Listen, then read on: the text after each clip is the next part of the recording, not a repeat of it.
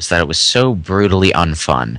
It's like they give you this surfing mechanic, and then they make the water so choppy that you can't really go fast with it. And then they give you one insanely easy level, and then one really finicky hard level. And there's no place where you can really cut loose with it except that first section where they let you learn the controls before you actually start the track. So from that standpoint, I thought race surfing was very poorly designed. I think both of them were poorly designed. I think race surfing is slightly better because you're actually on something solid, unlike Something the liquid. gliding where you can't stop, you can't look around, and the motion controls will be really finicky at times, and it'll just cause you to crash into stuff. Well, you're not supposed to stop. You're supposed to steer. Yes, but controls are so finicky, it'll just crash you into stuff because you can't stop and try and line up correctly. You're going too fast. And when you're trying to use the motion controls, it'll just send you careening off into spaces you didn't mean to because you're trying to get out of the way of something else the game put you in front of for no other reason than it doesn't feel like you're reading your controller right. That is very, very strange because I didn't have that problem at all. I did crash into one of the gates that you have to go through to get the comet medal once, which was an instant death because it counts as a head-on collision. Which is kind of annoying, but more embarrassing than anything. But that was a one-time occurrence. Most of the time, my control was really smooth. Yeah, my control was terrible on there. Maybe it's just... I don't know. Maybe I'm just better than you. Maybe I just got lucky. I can't really say, because I can't really step inside your head and understand what was going on while you were playing that level. But whatever. Let me see. Were there any other motion gimmicks in this game, or just the two? No, I think it was just those two. They cut some out. I think they realized that a lot of people didn't care for the motion control stuff in Galaxy 1. Well, Galaxy 1, I didn't care for the race surfing, but I did like the Bubble Blast one, and I did love. I didn't care so much for Bubble Blast, and I'm glad that was gone. Probably because there's nothing they could have really done with that other than do the same thing. Yeah.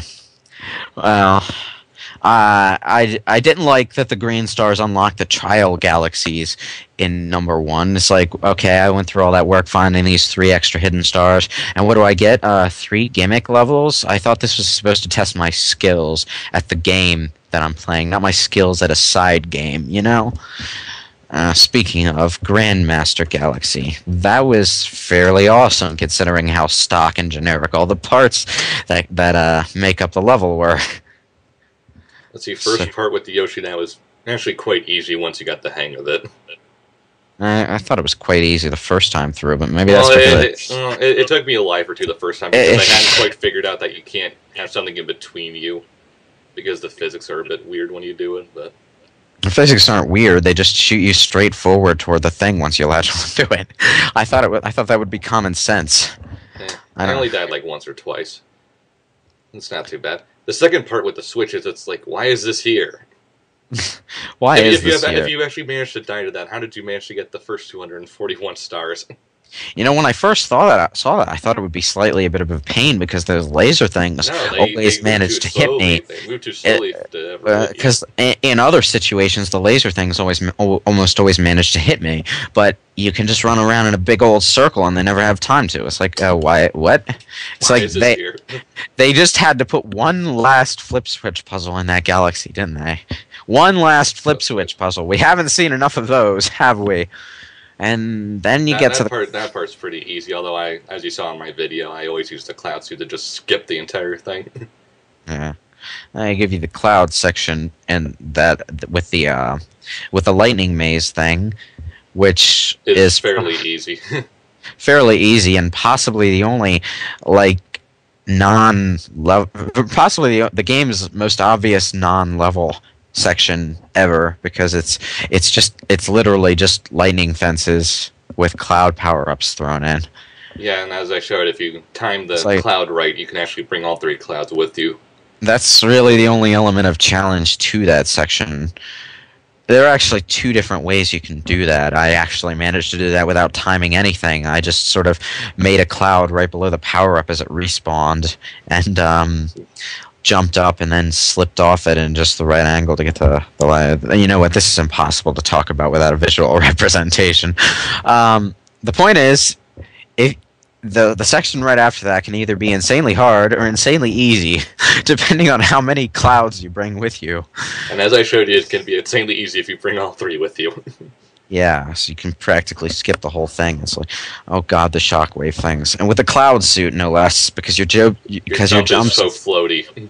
Yeah, your jump is so floaty. And what I don't understand is why they stop shooting after you pass them. Because the game decided to be fair. I don't know. It makes no sense why they would just stop, but whatever, I'll take it, I guess. Well, actually, don't they do something similar in one of the galaxies in Galaxy 1? I'm not sure. I'd have to go check. I think it was this section that looked like an aircraft carrier. Not really sure, but I think they stopped when you got a certain distance behind them. Let's see, after that section was the grabbing stuff, which was easy. You just have to time it right, which really isn't much of a challenge. It's fairly hard. I never died to it.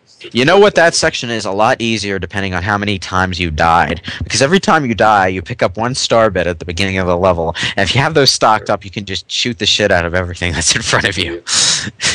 Like the Hammer Brothers at the end. Well, that too, yeah. And even in the Daredevil run, which is kind of friggin' hard, actually. The Hammer Brothers section is the section that makes the level hard. Because it basically pulls a Super Mario Brothers 2 on you and spams Hammer Brothers at you. And it makes you have to platform through that shitstorm. And then you have to fight 3 Boomerang Brothers on a tiny platform. And if you don't kill that Hammer Brother at the end, he'll continue to throw hammers at you and most likely blindside you. Yeah. And you know what? I actually watched someone else play that level, and they managed to beat the 3 Hammer Brothers fairly quickly without killing any of the 3 Boomerang Brothers without killing any of the Hammer Brothers. I'm like, that's badass. I couldn't do that. I did it the first. That's how I did it the first time I beat the level. It's just I found it's easier to just kill that last Hammer Brother so he doesn't blindside you. It's just I can't keep track of 3 Boomerang Brothers and 1 off-screen Hammer Brother at the same time. I guess I just don't have the attention span for it.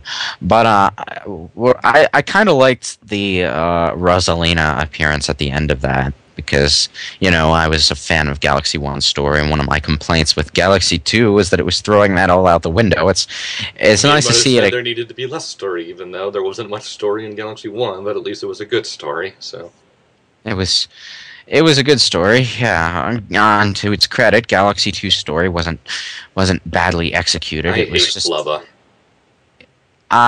Stupid fat purple twat.